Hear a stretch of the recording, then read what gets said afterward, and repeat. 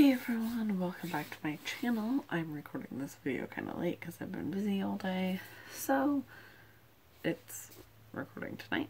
Anyways, I'm not going to do a review this week, which is different. I don't really do reviews, and I finished 2 books since doing my last review, but I kind of want to do something different for this video. So, actually, my next 2 videos are not going to be reviews. The reviews will start back up on February 7th, but I'm going to do a special video on the 31st to, January wrap up of everything that I've been reading, the books that I want to read in February, so on and so forth. Anyways, today I kind of wanted to do, or tonight, I'm recording this video at like 9 o'clock at night. Ah, yay! Anyways, what I was going to say was I'm going to be discussing all the different bookish related challenges that I'm going to do. I know it's like the end of January, everyone says that kind of stuff at the beginning, but I'm like, I've been just getting used to all this video format. So anyways, I'm only doing 2 challenges this year because I'm just like, I could do more, but I think 2 is a good starting point for challenges. I'm going to be doing the Goodreads challenge, as per usual, the one where everyone and their mother does, the one where you say on Goodreads how many books you're going to read this year. Last year I had set my goal at 30, and I'm sure I passed that in the number of picture books I read that year, but I didn't really keep track or anything, so I'm just like, let's actually keep track this year, and yeah, let's actually keep track and not lose track of how many books you're reading. And I'm not counting picture books, since I read those for work. Yeah. Oh, my neck hurts. Okay, anyways, so my goal last year was at 30.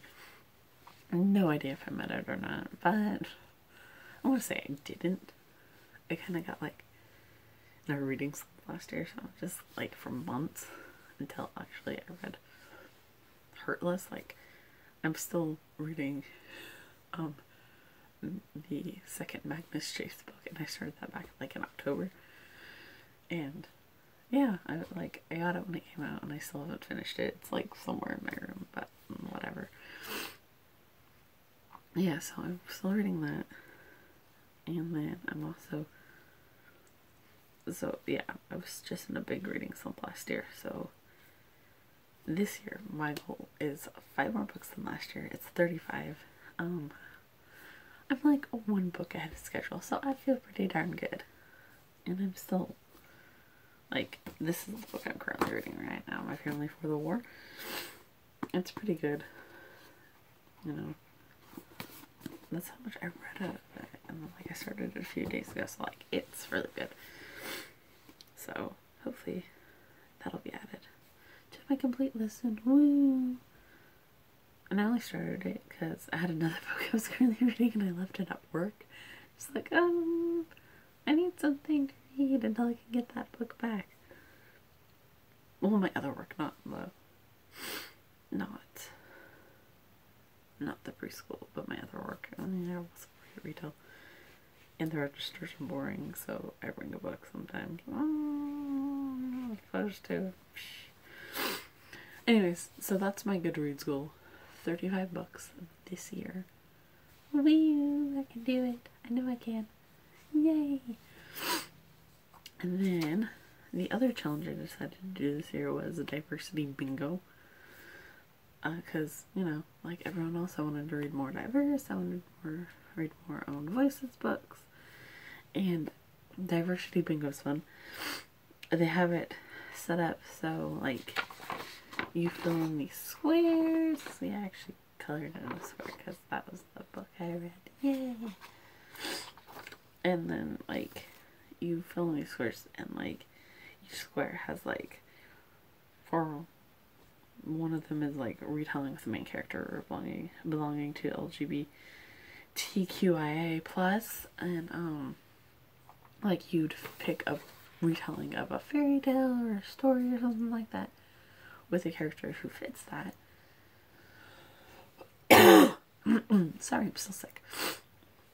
And then you just colored, and like the one I colored, like the one I finished was the person of color on the cover. And like I was kind of like debating where to put that one, and I decided to go with that because it did. And that one is the Blossoming Universe of Violet Diamond, and I will have a review coming up that as well. It's gonna be after my next review, so it won't be coming until like 3 or 4 more weeks. 3 more weeks. I know. Because I don't know how often I would do videos yet and how much time I have, and yeah. But yeah. And like, it's created by the awesome people listed up there. I will have a link to the sheet in my description down there if you want to do it and whatnot. But yeah, it's great. Like, I think it's a fun and creative way to make sure you have different diverse reads this year. And definitely some of them are like own voices. Like, they really encourage the own voices. Like, let's see, there's a few of them, like pansexual main character, own voice, which I'm having a really hard time finding. Which is why we need more diverse books.